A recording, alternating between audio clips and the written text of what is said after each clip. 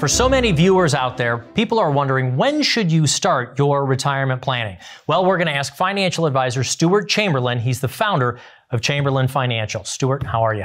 I'm doing good, thank you. So when do you like people to start their retirement planning? Is this something that we wait for when we're ready to walk out that corporate door that last day? We got the Timex on and now we want to hit retirement? Yeah, that's a good question. Theoretically, you start planning for retirement as soon as you start funding a retirement plan like a 403B or 401k or an IRA. So, the earlier the better. Everybody's situation is different, but the earlier you start planning, the better off you're going to be in retirement. The earlier you start working with a financial advisor to guide you and to map out that plan, the better you're going to be in retirement. Thank you for saying that, because I do like people to start as early as they can. But with those 401ks or 403bs or even the TSP, it's pretty much self-directed. You're not really getting a lot of guidance on how to choose the investments. Do you mind talking to people in those early stages? I don't mind at all. Actually, in some cases, they can be advised depending on the plan administrator if they allow that. Mm-hmm. But a lot of these plans are limited to what's in the plan, like you said.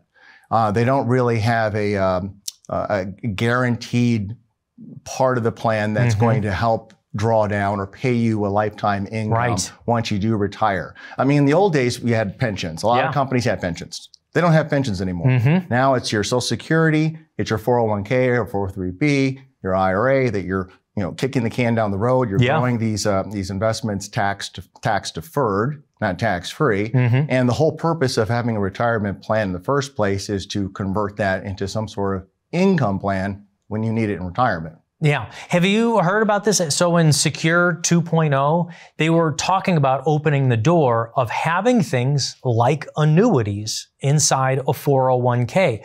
Would you be in favor of something like that? Because I mean, that would address exactly what you're talking about, that we no longer have guaranteed pension plans in our retirement accounts. Yeah, some plans have an annuity type of vehicle in mm-hmm. them, but most do not.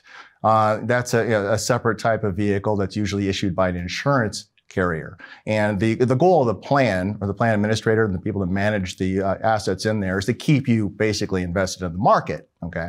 But as you age and you get older, your risk tolerance starts to go down as you get to that retirement age. Mm-hmm. So, good rule of thumb, using your age as a percentage. If you're 50, then maybe 50% of all your assets should be in something that has a guarantee of principal or guarantee of income, or a combination of both that you can, defer when you need it.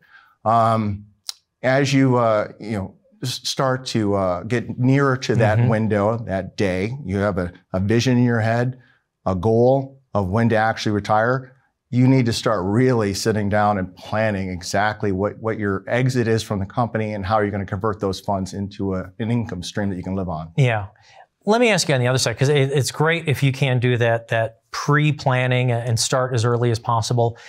There are a lot of folks, though, out there who also might feel like they're really far behind. Maybe it's even too late. Is it too late to do retirement planning? Well, it's never too late, but you might be a little bit behind, where maybe your colleagues and friends are. But there are certain things you can do to catch up. Whether it's a catch up, depending on your age, of course. If you're over 59 and a half and you're still contributing to a plan, there are ways to catch up and actually commit or contribute more mm-hmm. to an IRA, for instance. Yeah.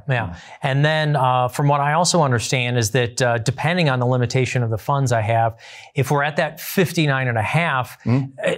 Sometimes it might be worthwhile to roll some of that out, but I'm not rolling it out to myself. I'd be rolling it out into another investment plan. How exactly does that work? Well, if it's qualified money, and most plans are qualified, there are some plans out there that are not qualified plans, but most of them are qualified, meaning you have not paid taxes on this money, so you should do a rollover, that's what it's called, into an IRA. And when you do a rollover, that's not a taxable event. If you take a distribution, that's a taxable event. If you do a rollover, it's not a taxable event. But by doing so, you're giving yourself access to a lot more options that are not available inside the plan. Plus, you're lowering fees. In many cases, a lot of plans have a lot of fees associated with that plan that maybe mm-hmm. you can't really see, that can have a direct effect on the overall performance of the assets in that plan. So it's always wise to sit down with a financial advisor that's very well versed in this topic and do a rollover into an IRA, into something that fits your goal for retirement. All right. Stuart, thank you very much.